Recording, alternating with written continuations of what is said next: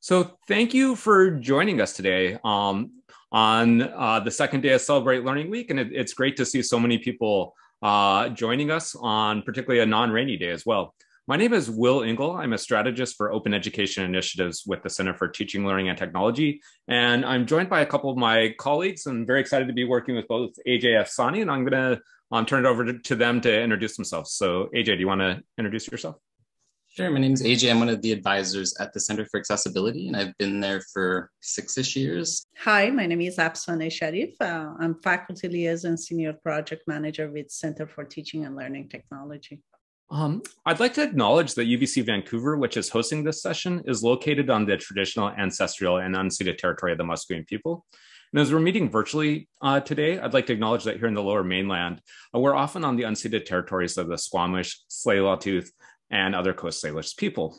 You may be joining us from many different areas, and I'd like to take a moment to appreciate, consider, and give respect to the lands in which we are situated.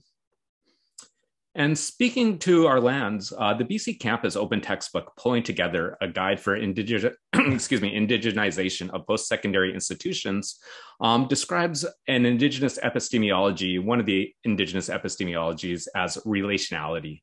And this is the concept that we're all related to each other and our relationships create interdependencies.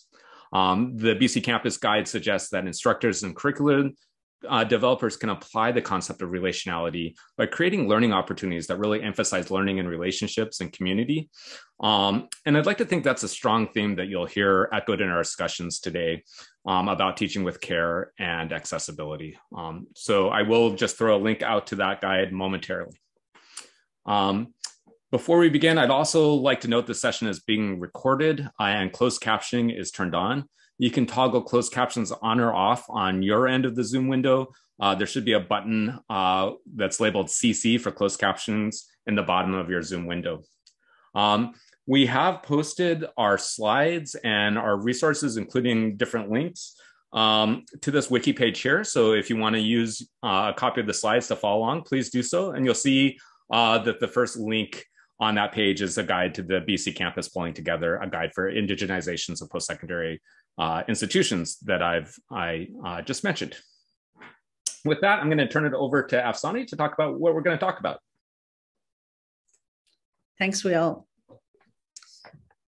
Hi, everyone. I want to acknowledge that I'm zooming in from the traditional, ancestral, and unceded territory of Musqueam people. Hope you and your loved ones are staying safe and well during this pandemic and global crisis. On March 2020, we all needed flexibility, accessibility, and accommodation as we all had to move to online environment. We were experiencing a crisis of access that resembled to the crisis of access of the people with disabilities that they have experienced for many years in our educational system. Systematic barriers in learning and using new technology. On the plus side, during the COVID, this pandemic has resulted a valuable advancement in accessibility and inclusion.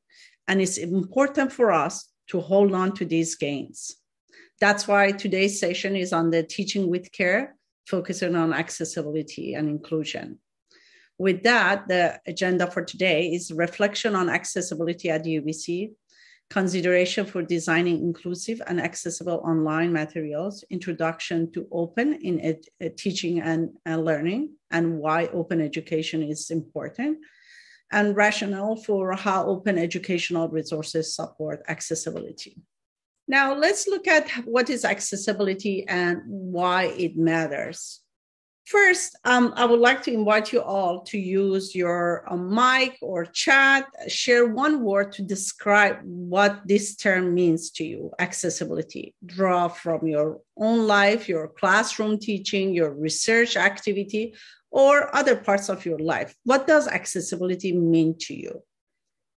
Please use chat or mic to say what the openness, universal, inclusive, fair, equity, all, participation for all. Those are all great points. Thank you all for brainstorming on that. So here, what we look at what accessibility means and how we define it here. Accessibility in a simple language in education means giving all students equal opportunity to learn. It's ability to access. And in education means that all students are given equal opportunity to learn. Designing for your instruction and educational material for accessibility is actually an important part of ensuring that this opportunity are given to those people, and giving them access to the same opportunity is important. We always encourage everyone to think about designing for accessibility means a good design. It's not only for disabled, it's for non-disabled, like for regular people. And we will talk about some of those a strategy that you can make your course and program more inclusive in the next few slides. One thing that I like to mention is that in order for us to move forward and make things more accessible, there are 3 and more factors involved. One is assistive technology that people with disability might use. The other factor is instructor, educational developer, or learning designer who are involved in the course and program design, that they need to follow those guidelines. If it's online, following W3 standards. And the third factor is the disabled individual, the responsibility that they have in order to inform the community about their needs and look for the resources that are existing. So the next slide, I want to talk about why does it matter. We talk about what is accessibility. Now we want to know why even it doesn't matter that we pay attention to accessibility, and you hear more. According to Stat Canada in 2017, 1 in 5 Canadian over 15 has a disability. I was attending a session at Ability Summit in Microsoft. They are saying that 50% of Americans have one kind of disability. And if you look at what we have in Canada, 1 in 5, this is kind of in all sectors of our community, and it's showing up in our community and UBC community. You can see that we have this number of students also and participants or community members who are have one kind of a disability. Now, let's look at accessibility at UBC. With UBC AMS 2020 Academic Experience Survey report, it showed that 1/4 of our undergrad report having one or more disability, which is kind of more than 2019, which was 22%. Mental illness is as the most important and common disability among our students. And 1/3 of those who identify themselves with disability have registered with Center for Accessibility. So if you have attended this morning keynote, one of the reasons that people may not be registered with Center for Accessibility might be cultural things. It might be frustration, it might be stigma, or it might be something related to their own and dealing with their disability. So 1/3 of those who are struggling with the system or have some needs of accommodation register with Center for Accessibility. Another data or survey that we've done is the Undergrad Experience Survey 2021. There are some of the things that I'd like to share with you is that with UBC Vancouver, we have 4,183 students currently registered with Center for Accessibility, which means that in your students, among UBC students, over 4,000 students need some kind of accommodation. We have 17% that they have mental health condition, and 14% of those have other medical condition. We have 64% of our students at UBC Vancouver experiencing financial stress. And we share some of the information about responsibility, that 6% of our learners have some kind of a care responsibility. These are all hurdles that our students have and they are facing. With UBCO, we have 910 students registered with the Disability Resource Center, 23% mental health condition, 19 have other conditions, and 84% have and are experiencing financial stress. And the reason I share this data is just to know and get to know your students more and their needs, and to see that what kind of a backgrounds they have and what kind of personalities or characteristics they bring to the classroom, and some of the challenges that they are facing. I was shocked by seeing the financial stress on our students and the number of mental health issues, the percentage that is going up a few percent every year. So we just wanted to show that these are the importance of accessibility. One thing that I like to share with you here is UBC, how UBC is responding and providing support.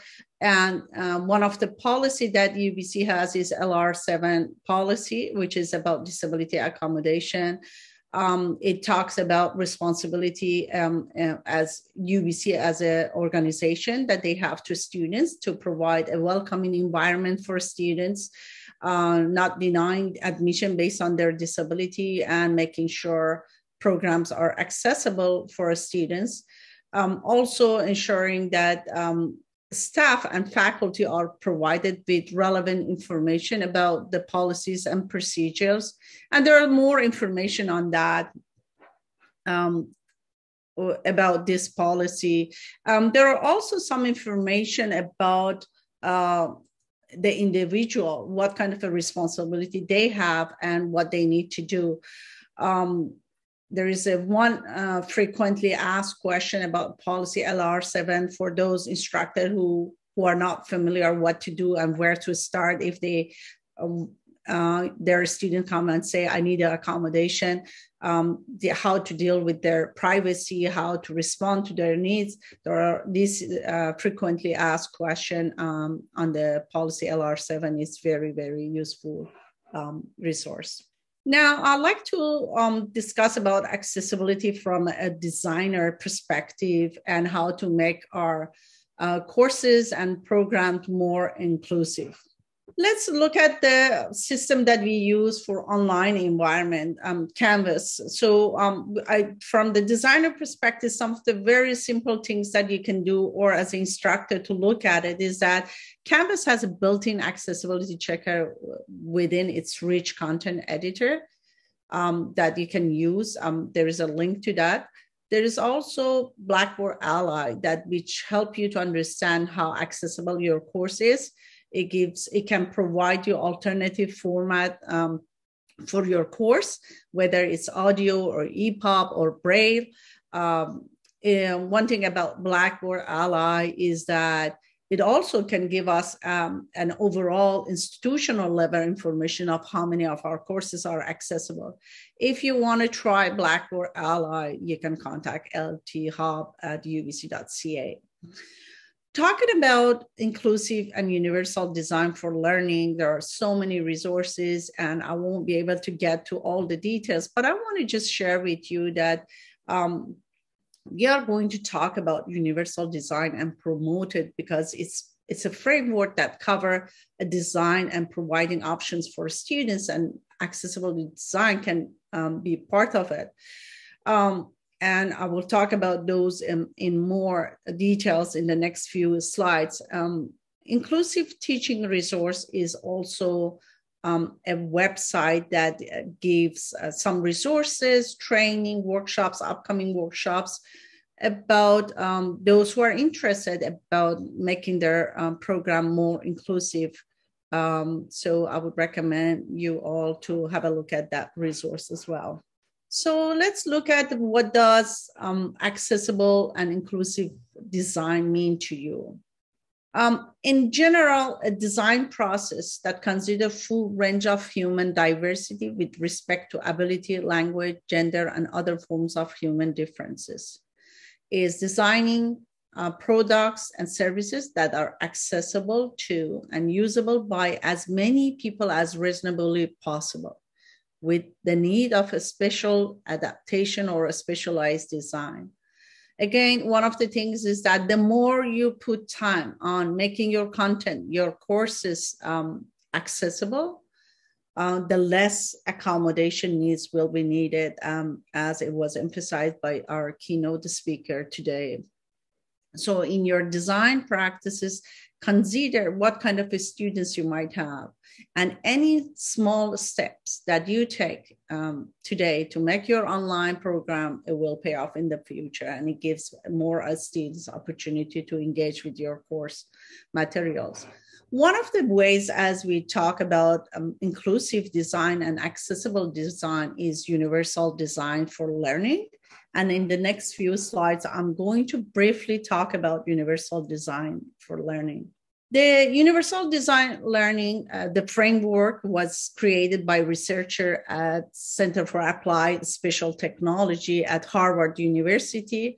If you want to get to know more about UDL, if you just Google CAST UDL, you get all the information, all the wonderful resources. The overall framework was the result of alignment of three conceptual shifts: advancement in architectural design, which was about universal design, development in educational technology, and discoveries from brain research. Universal design for learning is an approach to curriculum design that can help teachers to customize their curriculum to serve all learners, regardless of their ability, disability, age, gender, or culture, or linguistic background. So it provides kind of a blueprint for designing strategy, material assessment, and tools to reach out to your students with diverse needs and help them learn.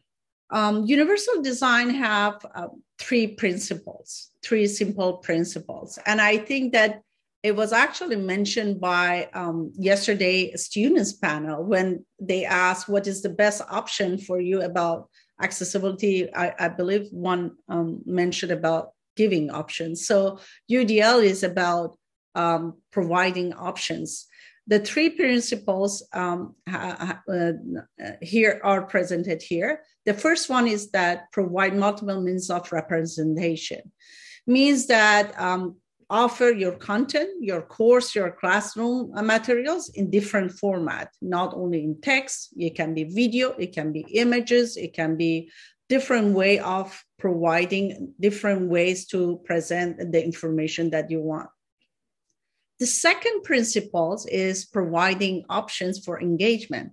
Use different ways to engage your students, keep them motivated, and stay motivated throughout the process.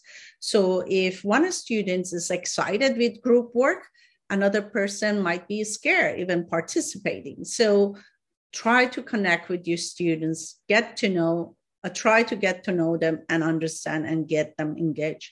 The third principle is multiple means of action and expression, which means giving students different options to demonstrate their knowledge. So if you know the goal, if you know what outcomes you want your students to learn, the best way is that to give them options to demonstrate that knowledge.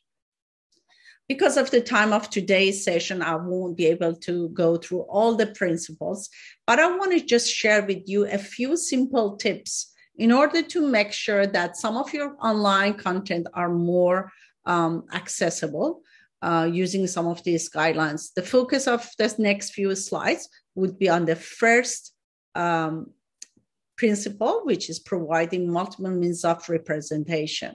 So I think that the first thing is that to describing your visual.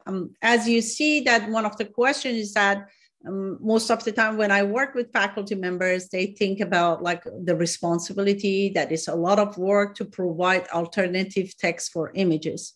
And what makes a good alternative text? Normally my answer, and we have a few resources that we can share, but one of the answer that I always give to instructors is that what is the message that you want from this to deliver through this image? or what do you want your students by looking at this image to learn? So this example, this particular example to show you the difference between figure description or image description and alternative text. The description can just simply talk about some of the features of the image. In this example would be the result of the field test. The second part, which is alternative text, talks about the comparison, what exactly you want students to learn by just looking at the image, that what impacts something to starve, to get dry in a field, and what makes it kind of live. So this is one alternative, good example of alternative text and how to use it. Or another way to look at how to provide a good alternative text is that if you have someone to close their eyes and you have an image, how do you want to describe that image that to deliver the message you want them to learn? That would be your alternative text. Another tip is that make sure that you use proper font size and use proper color contrast. You have students who might be colorblind in your classroom. And sometimes I use this example to see that how many, like read the numbers in each circle. Some people say, and when I talk with different faculty or staff, they might say, well, I'm using red or green. Is that accessible? Well, it is accessible as long as you are not using color to convey information. And what I mean by that is that if you say correct answer is in green or correct answer is in red, the person who are colorblind may not be able to see it. Or they might even, sometimes the blend or less contrast, they might not even see the information that you are using. So color contrast and not using color for conveying information is important. So another thing is describing your hyperlinks. And the reason I emphasize on this is that if you say click here for information or find this information here, if the link is broken, it would be hard for the person to find who is using assistive technology to use it. And again, as I emphasized at the beginning of the session, if you focus on accessible design, it's a good practice because doesn't matter if someone has a disability. If the link is lost, they can just Google it and find it. Another emphasis I have is using headings because those who use a screen reader as assistive technology, the screen reader works very well by using the headings in order to make things accessible. Again, these are some of the very simple way to ensure. And as I say, if you take one step to make your content accessible, it means that you're giving access to more and more people. And again, to emphasize, considering the importance of accessibility and the number of that students are registered, I want to just bring to your attention that BC also passed a policy legislation, British Columbia accessibility law. And by September 1st, 2022, all 750 public sectors organization need to have an accessibility committee, accessibility plan, and feedback form to receive. So we are all into it to make it more accessible for our students. With that, I'll pass it on to AJ. At the UBC Center for Accessibility, that's where I work, students can register and we work with them to set up accommodations for their studies that might be a fit. So sometimes students might come to us looking for certain accommodations like note-taking or extended time for exams, but when we connect with them, there might be other accommodations for their studies that might be a fit, such as like a reduced course load for scholarship and different things. And so typically when we're connecting with students, we're kind of working with them and figuring out those accommodations, looking at their kind of narrative, the history of accommodations, and also kind of the documentation would play into that. So these are just some examples on this slide of what kind of accommodations, some of the types of accommodations our office provides for students. And so I'm just going to move this to the next slide. So I think one of the most important things in terms of figuring out what kind of accommodations and how to make an accessible learning environment is to really know what the needs of the class are. And the kind of example I give with this is often, there's certain kind of accommodations or certain kind of ways we can adapt the learning environment that doesn't require knowing the nature of a medical condition to create a really good environment. So for example, I don't necessarily need to know if someone has migraine, headaches, or concussions to know that having kind of like low lighting at the back of the classroom might be helpful for people. And so it's important to kind of create a mechanism to receive, just to ask for this specific cohort of students that you're going to be working with, what are some of the ways that the learning environment can be designed so it's going to really work for the needs of individuals? And the more we can make learning environments work for the needs of individuals, the less students would need to register with our office to seek out accommodations. And so and it's also thinking about that people are going to have learning needs that don't relate to disability. So as we saw, there's childcare commitments or just care commitments. People often have kind of financial components in terms of a job. So that might inform how the learning environment is structured. Maybe it makes more sense to have quizzes at the start of class as there's going to be a group of students who might need to step out early, just as an example. I think that's a kind of one component, is just kind of creating a mechanism to ask, what are some of the learning needs that you as a cohort of students have, and then figuring out what could be possible to implement. And there's certain kind of things, for example, like our office might assess consideration for presentations. Maybe instead of giving the presentation to the class, that's just done with the professor. But could that be an option available to all students? And that kind of piece is that the most accessible options is having options. And so in terms of kind of being conscientious, it's recognizing that certain kind of things that provide access for one student might actually inhibit access for another student. So if we think about a student who might have a hearing disability, sound amplification might be really helpful for that individual. But for someone who may have autism, it may be too loud, and so it's figuring again about how can we create environments that might work. So maybe at the back of the classroom, we could have the sound system off, and maybe at the front could be an FM system, or there's different ways to kind of think that through. And the other piece there, in terms of the different options for learning, this would be, for example, thinking in various modalities. So for example, if traditionally, let's say if we even think about types of assessments. So does everyone need to take an exam, or could people choose to take an exam or write a paper? I think we sometimes think of our own experience that, an exam was somewhat stressful, but we don't kind of think about sometimes other people's experience, that they have such a significant amount of anxiety that they might be vomiting before that exam. They might be self-harming. And so again, could there be options where people can demonstrate learning in different types of ways?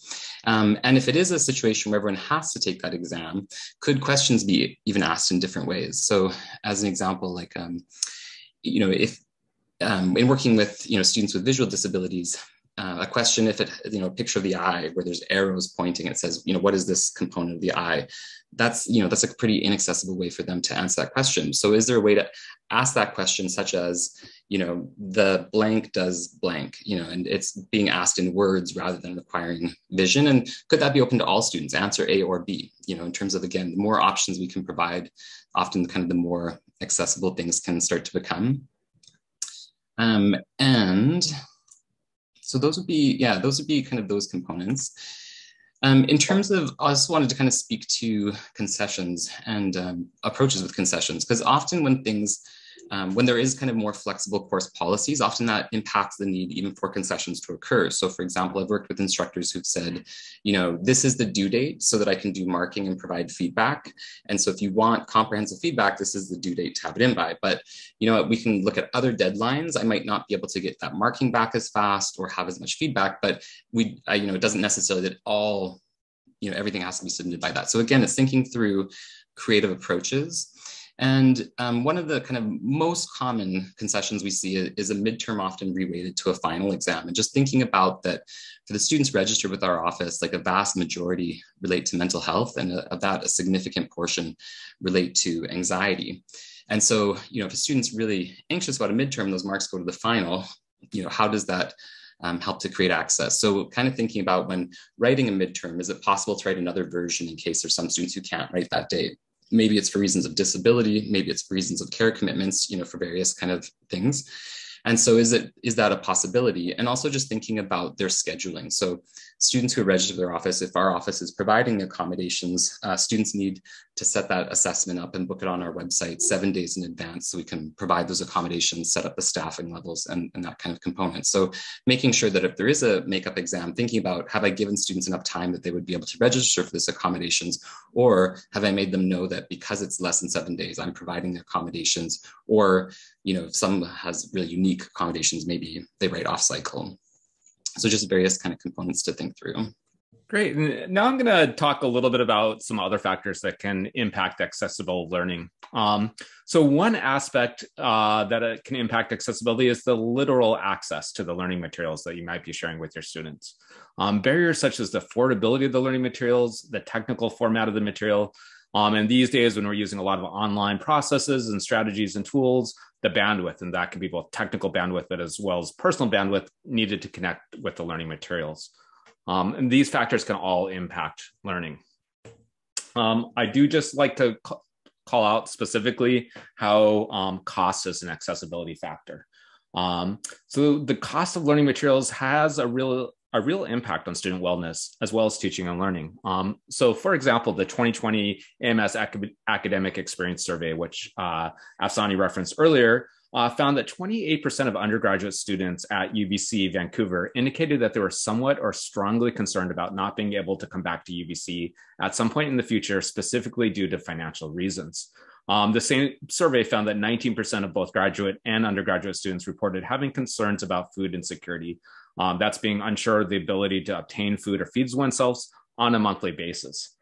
So if students are buying $800 textbooks, they may be having to make real choices in terms of their own sort of financial wellness there. And I do just want to put out, according to the US Bureau of Labor Statistics in the US, so not sure how this would apply directly to UBC students, but only those people with disabilities, only 19% are gainfully employed. So this may be even more impactful for people with disabilities.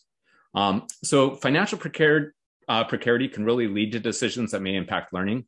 So 67% of undergraduate students at UBC Vancouver reported that they went without a textbook or other course resource due to cost at least once, with 28% reporting that they frequently or often go without such learning materials due to cost. And that fact always kind of blows my mind. So if 25% of students in our courses are not able to regularly access the materials they need for the course, that's sort of an accessibility and a teaching and learning issue. One strategy that instructors at UBC are using to address this is the use of OER. OER, or Open Educational Materials, are teaching learning resources that include full courses, course materials, textbooks, streaming videos, tests, and really any other educational materials that are free of cost and access barrier, and which often carry a legal permission for reuse. Generally, this legal permission is granted by the use of an open copyright license, like a Creative Commons license, and that allows anybody to freely use, adapt, modify, or edit the resource anytime and anywhere. The 2012 UNESCO Paris OER Declaration that really launched a lot of the OER movement recommended that governments promote and use OER to widen access to education at all levels, and thus contributing to social inclusion, gender equity, and special needs education. So I like to point out that OER is a great strategy for making your course content accessible because it saves time and money. Online versions are free. There's no access code needed. There's no expiration date, so students can retain their materials, and it's easy to circulate amongst an unlimited number of students. There's no need to gain permission to pay or use, to copy or distribute the OER, and it can be changed and modified without fear of copyright infringement. And because of this, it's often available, particularly text-based OER, like open textbooks, are often available in a variety of different formats. So if you've ever been to the BC Open Textbook Repository, you'll see most textbooks have an online version, a Windows version, but there's also downloadable offline versions. So you can download it as EPUB, you can download them often as MOBI files, as PDFs, or often you can access them as raw text. And this provides the option. So going back to a general phrase we've been hearing a lot, that the best accessibility options is options. OER, because they have sort of that free copyright license, really can help support that. It can also be really important for bandwidth. So we often think that we all have great access to bandwidth, but oftentimes that's not the case. So it can be anything from a student who's sharing a house with multiple people all using the internet at the same time, or it can be a student doing stuff on a bus or in an area without bandwidth. So it may be better for them to be able to download the materials when they're in an area like university campus where they can access and get online, download those materials, and then be able to access them when they have less bandwidth as well. And I will just note that open copyright license also makes the OER really easy to be able to modify it to suit your student needs, your teaching method, your curriculum. And again, it's often available in a variety of formats. So OER use at UBC is a really common practice. In 2020-21 academic year, we estimated that roughly around 19,000 UBC students took part in 60 courses or course sections that were using open or freely available resources in place of paid textbooks. So what else can affect accessibility? So all sorts of things can affect the accessibility of a resource. And these things are very much context dependent and can vary from student to student. I really like this list, which was compiled by Josie Gray, the advisor of inclusive design and OER collections at BC campus. And for example, a student's day-to-day life can impact or affect their access. Consider a student has to commute on a crowded bus for hours a day and may have more anxiety this term because there's still COVID out there, or a student has multiple roommates who need to attend streaming sessions at the same time. This may impact their ability to access their learning. Another example is differences in digital literacies and technology. So many of us who work on a computer all day often take for granted our comfort and experience with working with digital content. A student can't learn from a resource that they don't know how to use or don't like using. And I think we can't always make an assumption just because students are often on devices that they actually know how to use the resources that we're putting out there. And some platforms may not work well on mobile devices like tablets or phones, and that may be the only way the students are able to access those if we're using online content. The final thing I want to come back to is something that Afsani mentioned is the structure of information, how you organize and structure your textbook or resource to make it easy to use and easy to find information and navigate is really important. This means paying attention to numbers of chapters, the titles, the use of sections and subsections, numbering systems, headings, and more. Providing well-structured information really makes that information easier to navigate. These considerations will vary from book to book and course to course, but the more intentional you are about thinking about the structure, organization, and navigation of your online content and your courses and your module, the more useful and powerful those materials will be. So day-to-day life, digital literacy, access to technology, all these things are very individualized and context dependent. And all these things, in my role, I like to point out that OER in particular has the potential to really make a difference. Everyone has a preference for how they'd like to access their learning materials, and OER that are available in multiple options or multiple formats will make it possible for students to pick the format that they're most comfortable with and that works best for them. I do like to say, though, it just doesn't end with the use of OER or using UDL. I do like to really encourage the idea of feedback throughout the course. So were students aware of all the formats or modalities available and how to use those formats? Just asking, did they find anything confusing structurally? Like were they able to navigate the course? Were they able to find information? Did it work on their devices? Again, we sort of assume everybody is using the devices that we're using, but that may not be the case. As somebody who works a lot in the UBC Wiki, when I learned that students were really using tablets to edit the wiki, was a different experience because I had never used a tablet myself and had made the assumption that no one would edit the wiki with a tablet. And that forced some changes of thinking for myself. These are just a couple of toolkits that I particularly like. So the main one is the BC Accessibility Toolkit. So if you're interested in UDL and the idea of designing your content to be accessible, that's a great place to start. We did modify it as well for the OER Accessibility Toolkit. These links are on that wiki page that we shared, and I can share them out as well. It looks like Charlotte has shared them in the chat. And they're good places to get sort of information and hands-on experience with doing some of the very specifics for making course content accessible. If you're interested in OER, there is funding available. I won't go into this, but at oerfund.open.ubc.ca, if you're on the UBC Vancouver campus, we do have grants that can support your use and creation of OER. On the UBC-O campus, there's the Aspire 2040 grants that can support the use of OER on that campus. Afsane, do you want to talk briefly about the Equity, Diversity, and Inclusion course? Sure. This inclusive teaching course, it's an open course. It has 5 modules, an introductory level, which is for those who are keen in teaching and learning to make their learning and teaching environment more inclusive. The 5 modules are focused on, one of them is bias, power, and privilege. One, introduction to UDL, another one, introduction to inclusive teaching practices, another one, 4th one on conversation on decolonization. And the last one is navigating difficult conversations. So if you're an instructor interested in any of these concepts, you can register yourself in Canvas. As I say, it's an open course, and access one of them. It's not important to where to start, which module, but I would strongly recommend to start with module 1. The reason is that you get to know more about the terminology, and knowing about our own biases is a key thing for us in order to move us forward.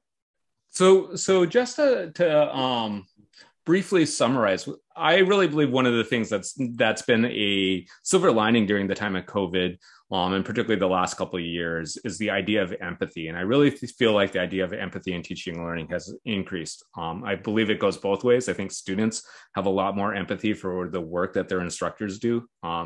They had a little bit more insight into how instructors construct courses and course design and the actual practice of teaching. And I also think it goes the other way, that instructors have a lot of empathy for their students. And just continuing to keep this empathy alive and continuing to care for our students and have our students care for us, I think is a really important part of making things accessible. With that, we want to know what's working for you. How is accessibility? How are you approaching accessibility, and what are the areas that are going well? And we have a bit of time, and we're just going to open it up for questions and comments at this point. And maybe while we do that, I'm going to go ahead and turn off the screen sharing so we can all see each other. So if you do have questions or comments, or if something you want to share that's working well for you, please just go ahead and put it in the chat, or turn on your mic and go ahead and say it. We're a fairly small group. So hi, Christina. Hi, I'll just say something that I found that's working well. So there's a lot of products where you can run accessibility checkers. So I learned that you can do this in Microsoft Word, you can do it in Microsoft PowerPoint. That's a way that's been really helping me to remember, what I should do to make my documents more accessible. And one thing that I found, and I'm a sighted person, one thing that I found when I did it with Microsoft Word was the headings. You can now suddenly have this little sidebar that makes it really easy, and the same in PDFs, makes it really easy to go through the document because you've got actual headings in your document, not just bold, right? So you get this outline, right, that you wouldn't otherwise get. So I don't know, I guess I would just say use the accessibility checkers because they provide useful suggestions and they're probably already on your machine. Same thing with Canvas. You have the Canvas too. Thank you very much for this presentation. And Jeff just added a comment to the discussion as well, that the annotation function on Zoom, as we were talking about tools, works really well because it allows people who do not feel comfortable to speak and participate. And I once worked with an instructor who basically changed his whole participation in class model from making comments during the class to also making comments in the Canvas chat thing. And he said it just opened up the whole discussion quite a bit more, because it turned out there's a lot of students who weren't comfortable speaking in front of their colleagues in a large class. And yeah, definitely. And I would say too, like something we talked about at the Center for Accessibility and kind of the advising context was even like having camera off or on, and kind of what we're talking about as well. If we were doing like a phone appointment, often, a camera would, we wouldn't have access to visual information. It can be nice on a Zoom to kind of get an idea of learners in terms of like, are they zoning out and that kind of component, but it's recognizing that does everyone have to have camera on, right? Like some people are in unsafe learning home environments that, that it's not safe for them. That is their own personal space. So just thinking again, does it have to be everyone, everything the same? We also have just the floor open if folks have questions that they're kind of chewing on. And I'll just note, AJ and Afsani have a lot of expertise in different approaches to accessibility, so definitely take advantage. I have a question. In terms of asking students their need at the beginning of the semester, would you recommend Qualtrics, which is students can respond anonymously, so they don't have to disclose their identity, but then we can know their need? Or do you have other suggestions? Yeah, I think that could be, one, like one of the things kind of in thinking about is that we don't, again, necessarily need to ask any kind of medical question per se, like, what's the medical rationale for this implementation of accommodation? So it's just, I think we put out something really general, like, are there ways that if there's things in this course that are going to be helpful for your learning needs, please let me know. And that, again, maybe that could be a Qualtrics survey, maybe that approaching during office hours, because different kind of formats, again, are going to work better for certain individuals. Some may have high concerns, just letting you know that they would have any kind of need. Others are very open to talk about what their needs are. So it's, can be a range. Donna, I see you have your hand up. So. Yeah, hi. I wonder, AJ or Afsani or Will, a few programs, particularly in the Faculty of Medicine, are distributed, right? We have learners sitting remote from us in Prince George, soon to be in Surrey, et cetera, Okanagan. Our way of teaching is so different now here at Point Grey campus, where we have to stand in front of a camera. We can't roam around the room. We can't put a therapeutic touch, to say good job. Like, so much has changed. And even in our use of technology across these multiple screens. And I just wonder, we've been experimenting and exploring, and things will unfold for us. But if any accessibility things have come through that we should be aware of, or any enormous tips or tricks, would be super helpful. I've been teaching for such a long time. This is sort of so out of my comfort zone. It's going to be quite a learning experience. Yeah, I think what I've kind of noticed is that, again, those kind of differing access needs. So for some people, let's say who might be managing chronic pain, getting to campus is very difficult. So having kind of the access to attend class like in an online environment can be really helpful. For some students with like ADHD, they've said that sometimes they really prefer an in-person class because they feel just a bit more anchored. And sometimes when there's different things going on different websites, it's again that impact on focus. So anytime there's kind of a new approach or something that kind of new, that can present its own access challenges for different groups of people. So I think that the most important component is having a mechanism to receive feedback, for people about like how things are working for them. And again, we don't necessarily, again, need to know that medical condition to just ask that feedback. Like, how was this learning experience for you just at the start to front load it? Are there any kind of learning needs that are going to help you in this course? And now that we've gone through this course, how was that for you?